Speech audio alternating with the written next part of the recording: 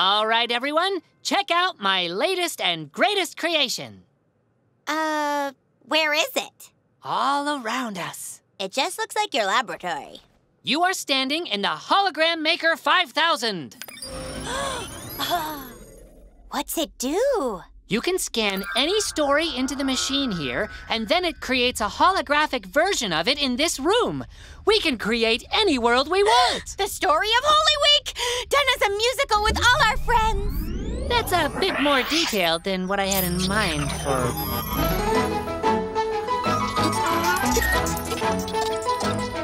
We've been taught so many stories about the Bible long ago. But just because we learn them doesn't really mean we know. She wasn't kidding about the musical part. Does it mean we know what, Mimi? What it was like to be there, what we'd feel, what we'd see when Jesus came to town, riding on that super cute pony. That's a donkey. Oh, good! Leo, you get to play Jesus! Really? I'm the lead? You're perfect! Oh, well, it would be an honor. I'll need a moment to prepare for such a serious role. Serious? Leo, it's a musical about Holy Week. It's a fun, joyful celebration. So let's go! Everyone get into your parts. I bet you won't be sorry that we got this amazing chance to live in Jesus' happy story.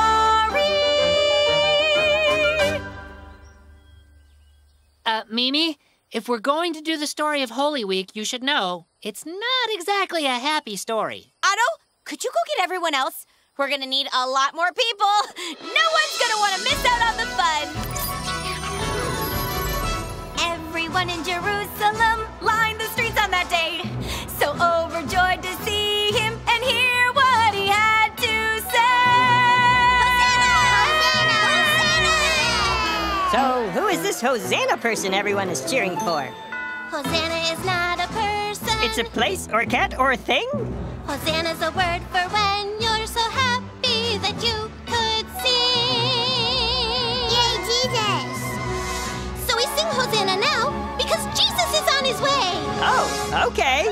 Hosanna in the highest. This is what I was talking about, our chance to really see the joy that Jesus brings to us when we live his great story.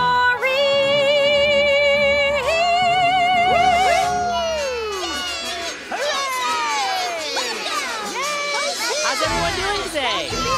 So glad you could all make it.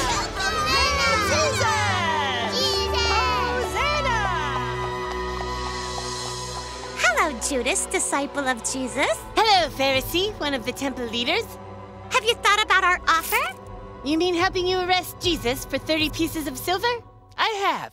Hey there, you two! What's with this secret meeting? This doesn't seem important when there's Jesus to be greeting! Mimi, this is actually a big part of the story. Yeah, you know, the whole betrayal thing The what? at the Garden of Gethsemane. Oh, you're right, Victor! We should cut to the Garden of Gethsemane! That'll be fun!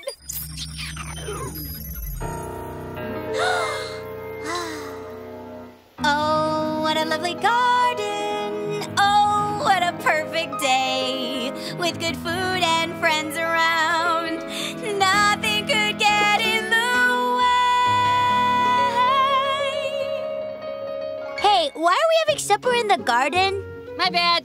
I mentioned the garden, so Mimi went ahead and combined it with the Last Supper. How about we just call it the last picnic? All right, Leo, get this party started! I want to thank you all for coming to this supper, this Last Supper. My friends, I have some lessons to tell about taking time to remember me. It's a shame Judas isn't here yet. Jesus, this bread is super good. It's my body, note that it's broken. And is this a cup of wine? It's it's my blood spilled to forgive your sin. Oh, Leo, could we maybe dial down the talking about drinking blood and eating bodies and focus more on the smiling? I haven't even gotten to Peter denying me 3 times. Oh, come on, Leo, not cool. I would never do that. And even if he did, we'd cut that part for time. Oh, look, here comes Judas to save the party. That was the signal. Everyone move in and arrest Jesus. Whoa, whoa, whoa, this is way too heavy. Let's skip ahead to a happy part.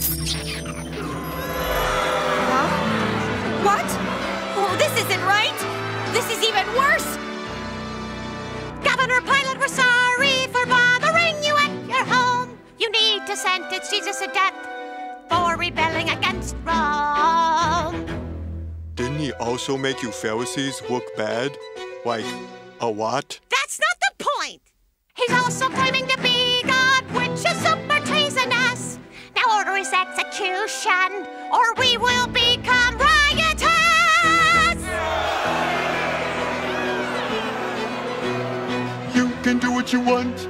I'm not getting involved. This whole Jesus thing is a problem someone else can solve. Wait, that's terrible. Pilate is just going to let Jesus be executed? Well, yeah, Mimi. Well, that doesn't fit into my musical. You wanted to do Holy Week, Mimi. But not these sad parts. Let's cut to the next scene. Mimi? Next scene. And everyone, keep it chipper. Now it's almost time for the super upbeat, positive ending. I'll remember the fun we shared. Living Jesus' happy story.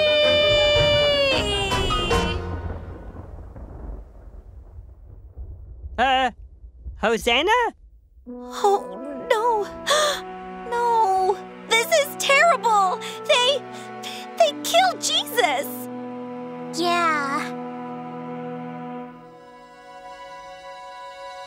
I wanted to see what it was like to take part in the joy and the glory. I'm so sorry that we failed to live up to Jesus' story. Mimi, you didn't fail, and we're glad to tell it with you. To all the stories, highs and lows, your musicals still stay true. But it's such a horribly sad story. Mimi, you've told the story, but you're not done yet. Leo? Is that you speaking to us from heaven? I'm on the intercom system. What do you mean we're not done yet? You've still got the story that comes after this story to tell. You mean it's to be continued? Yeah, this isn't the end. Well, why didn't you say so? This isn't the end. Gonna come around the bend. 'Cause this isn't the end of Jesus. I think we blew a fuse. Yep, the hologram maker 5000 overloaded the circuits. Who needs lights? Come on, people. This isn't the end. Gonna come around the bend. 'Cause this isn't the end of Jesus' story. You can't see it, but I'm doing jazz hands.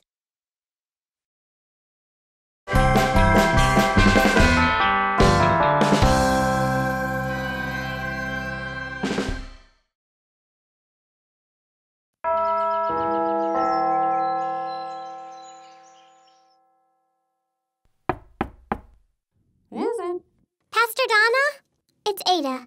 I have a question about your sermon about Thomas. Questions? Come on. So I have some questions about today's sermon. And by I have some questions about today's sermon, she meant great job with today's sermon. It was clear as day. No questions here, thank you. Goodbye, God bless now. Victor, what are you doing? Oh, nothing much. Just trying to keep you from getting kicked out of church forever. Kicked out of church? I was just asking a question about the sermon. The sermon was completely clear. Do not ask questions. Ever. For any reason. I don't think that was the point of the sermon. You heard how Thomas is viewed in the modern church. It's a doubter, a non-believing doubter who has too many questions. But good Christians who are confident in their faith don't need to waste time asking questions. But what if... No questions! Hey, guys, what are you talking about? Victor says we'll get kicked out of church if we ask questions. They'll kick me out of church if I ask a question? Phrase it as a statement, Clara. They'll kick me out of church? That's still a question! Was that Monty? Pastor Donna, if Jesus was the Not cool, Monty. Not cool at all. No questions. Gotcha. Are you a secret agent? Pastor Donna, Oh, no. if the Trinity is the Father, the Son... Huh? Everyone, please, stop sabotaging yourselves with all these questions. Can we ask if we whisper? No. Can we at least think about questions? No. Can I chew on it for a while? Stop! Stop! You will get us all excommunicated! What's extra communicated? No more questions! Victor, are you okay? No!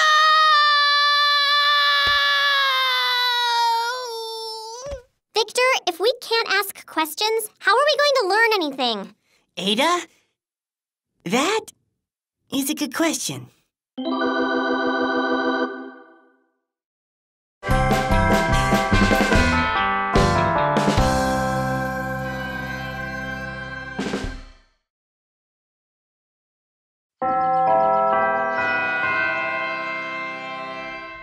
All right, class. Today we're going to talk about Jesus meeting two of his followers on the road to Emmaus. Ooh, Roxy! Where is Emmaus? Excellent question, Jax. Emmaus was a town located near Jerusalem. Two of Jesus' followers were walking there from Jerusalem after Jesus had died. But he wasn't dead for too long. That's right, Clara. After 3 days, Jesus rose from the dead. Well, there you go. Jesus is risen. Case closed. Who's up for kickball? Actually, Victor, it wasn't as simple as that. Jesus had risen from the dead, but not everyone knew that yet. But the women went to the tomb and saw it, right? But not everyone saw it. So there were a lot of rumors about what had actually happened. People weren't sure what to believe. That's why the disciples had to explain it to people. Oh, the disciples weren't certain either. So, two of Jesus' followers were on the road to Emmaus. They were trying to sort through everything that had happened when they met Jesus on the road. Great. Mystery solved. But they did not recognize him. Wait, what? They didn't know it was Jesus? No. Was he in disguise? Like a trench coat and beard, maybe? I thought Jesus already had a beard. The story just says that they didn't recognize him and that they told him about what had happened to Jesus in Jerusalem. So they told Jesus about Jesus without realizing it was Jesus? Yes. Do we know when glasses were invented? And they didn't recognize him until Jesus broke bread with them at their house. Did Jesus have a very special way of breaking bread? They were like, aha! I only know of one guy who tears into a loaf of bread like that. According to the story, their eyes were opened and they recognized him. And then he disappeared. Oh, scary. He didn't stay for dinner? And he didn't explain why he did any of that? There's a lot of things we don't know about this story. What do you all think it means? Well, they walk and talk with Jesus, but don't know it's him.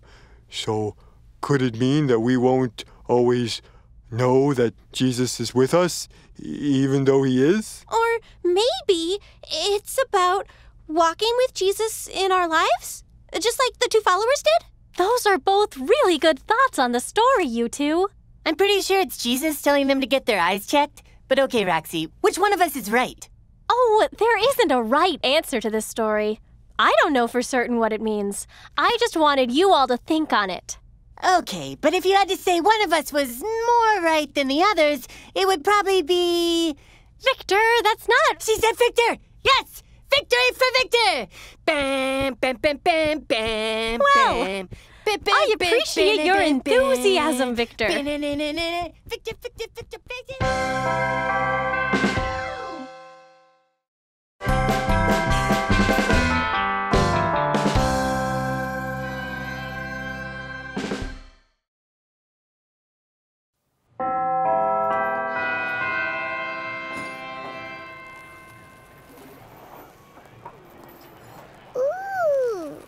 Tot, don't climb the shelves, please. It's very dangerous.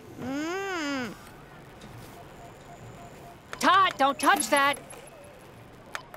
Don't touch anything. It's sensitive equipment. Yeah, super science is not for little kids, Tot. You need to be at least 9 years old. Behold, the portable Portal Producer 5000. That's amazing. How did you make that? Oh, it's simple. Let me show you. The portable Portal Producer 5000 operates by manipulating the basic laws of quantum mechanics.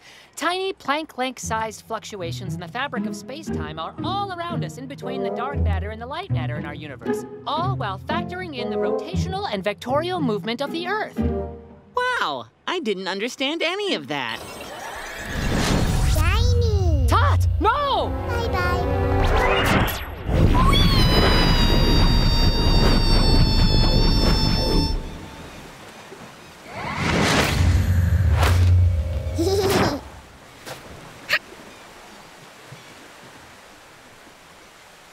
Home, please.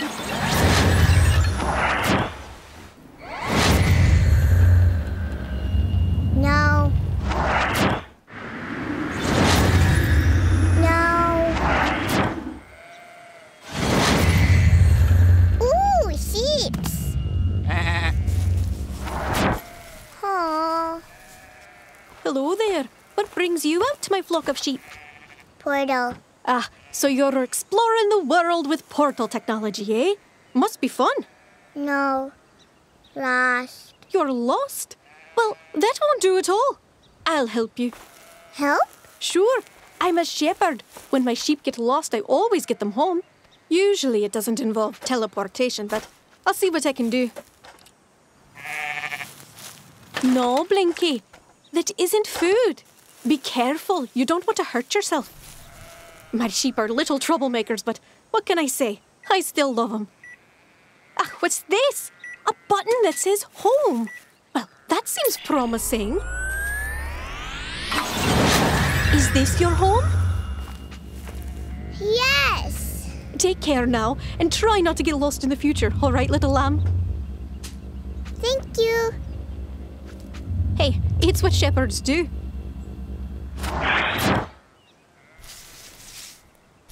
Didn't I have more sheep?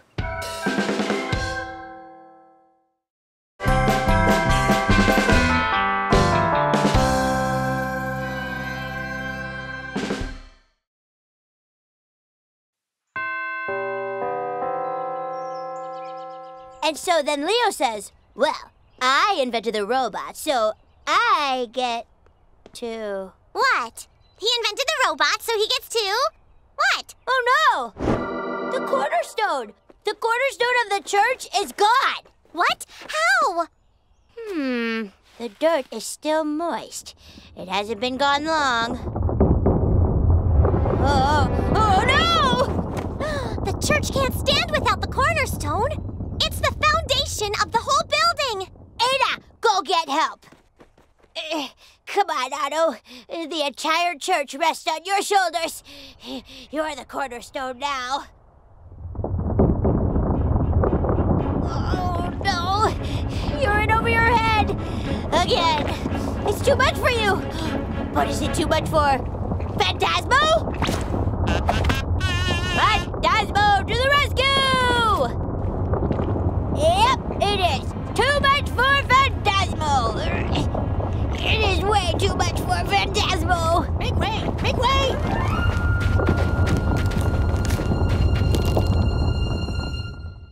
These sticks won't hold long. We have to find the cornerstone or the church will collapse. But it's only one stone. It's the most important stone in the whole building. Wait, is that why Pastor Donna said Jesus is the cornerstone of our faith? Yes! What would these fiends possibly want with our precious cornerstone?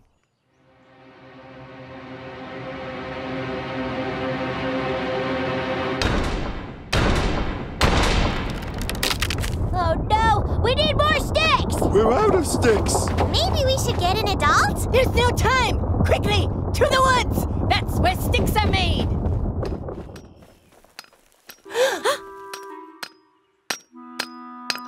Monty!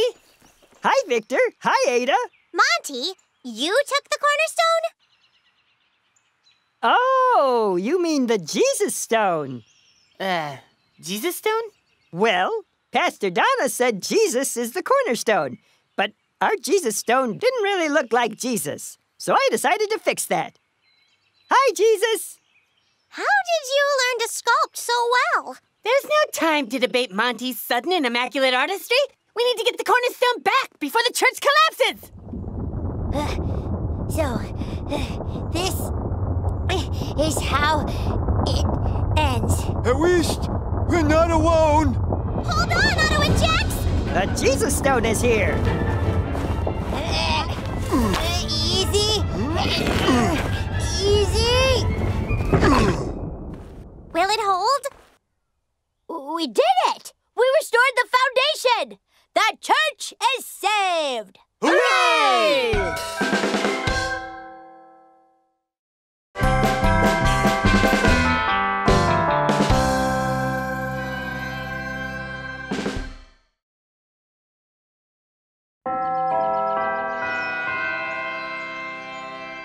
And so Jesus told his disciples to go forth and tell others about him.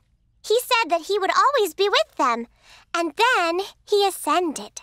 All right, I give up. You got me. What does it look like to ascend? Obviously, it means, Ada should actually be the one to tell you. She's the one reading the story, and at a 4th grade level, too. So, way to go, Ada. It means Jesus rose up off the ground and into the sky. Classic Jesus. So cool. And then what did he do? It looks like that was it. He ascended into heaven. Are you saying that's the last Jesus story? I think so. Yeah. All right, then. Good job, team. Let me know if you ever want to get together for kickball or anything. Victor, where are you going? Sunday school isn't over yet. Oh, Adelphia. Of course it's over. Church is over. For all of us. Forever. Victor's right. We finished the Bible, so we must be done now. But we didn't finish it. There are still all these pages. I'm sure that's just wrapping up loose ends, maybe a special thanks section. But we all know what happened after that, so let's move on. Wait, we know what happened after that? How do we know? Well, Jesus told the disciples to go out and tell everyone about him and spread his good news. And here we all are, in a church. So I guess that means everything worked out for the disciples afterward. Yep, they all did a fantastic job, and now we all know the story and lessons of Jesus. So, later. Later, Victor. Well, Ada, I guess I'll see you around. Of course you'll see me. I'm your sister. Wait. What is it? What about the church clothing drive next week? We were all going to help with that. Oh, well, we'll still help with that, of course. And what about the pancake breakfast next month? Oh, yeah, I love that. We'll definitely be back for that. And the Christmas pageant is only 7 months away. Okay, we'll still do church community stuff. I hadn't considered how much it was a part of our lives. And if finishing the story of Jesus means we're done with the church, why do our parents still come? I just assumed they were incredibly slow readers. Well, it looks like the stories after Jesus ascends are all about the disciples telling his story to others. And then stories of those people telling more people. And then those people telling even more people who tell... Oh, wow! Do you know what that means? No? If the people who heard the story and then told the story are in the story, that means... We're in the story, too! Oh, my gosh, that's awesome! Let's go, guys! I bet I'm the main character! Well, now that we know the story of Jesus, we obviously should be sharing it. Oh, does that mean we get to teach Sunday school now? Well, yeah, I would think so. I mean, I I am reading at a 4th grade level.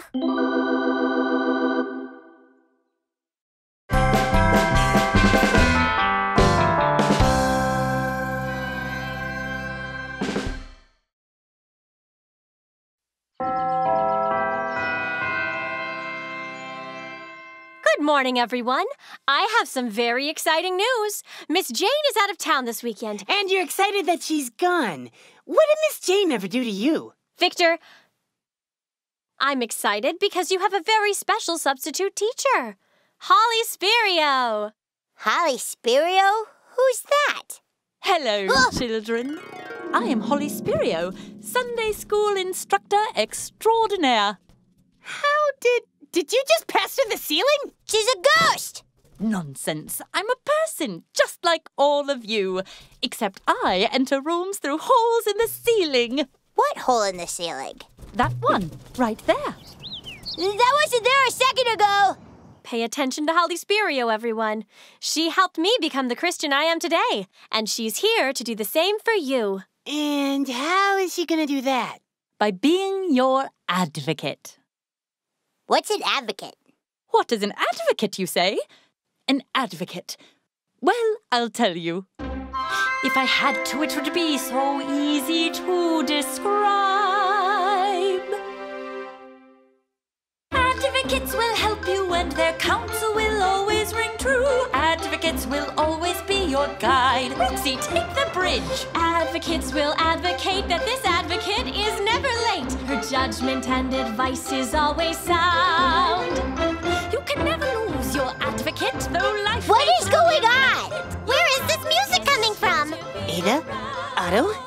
I think Holly Spirio might be the Holy Spirit. Holly, the Holy Spirit? Come on, Victor. No, think about it. Holly says that she is our advocate, just like the Holy Spirit. Also, Holly says that she will help guide us towards God, again, like the Holy Spirit. Also, Holly might have flown here, which might be like the Holy Spirit. Also, her name is Holly Spirio. That's 2 letters away from Holy Spirit. Ada, tell him why he's wrong. I don't know, Otto. Victor sounds kind of convincing. Advocating advocates.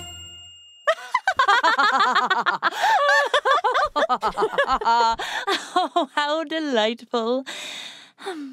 Now, children, are you ready for me to begin advocating? Cut the butter, Holly. We want answers. Now. 1, are you the Holy Spirit? 2, prove you're not the Holy Spirit. And 3, we know you're the Holy Spirit, so just come clean now or face the consequences. What? Why is she laughing? Oh, Victor, I'm not the Holy Spirit. For you see, all the work I do, that's merely the Holy Spirit working through me. But why can you fly? And make holes appear in the ceiling and inspire others to break into song? Because I'm British, Otto. See? That makes sense. Yes, it does. Because you can never lose your advocate, though life may throw you in a pit. Your advocate is sure to be around. Advocates will advocate that this advocate won't miss a date. A guiding light will help you find your way. Though turmoil, stress, and hardships loom, and you'd rather go back in the womb, Your advocate will see you through the day. Yes, advocates will advocate that this advocate is pretty great. Your rain and pain may put you in a stew. be it problem, pickle, or a pinch, Your advocate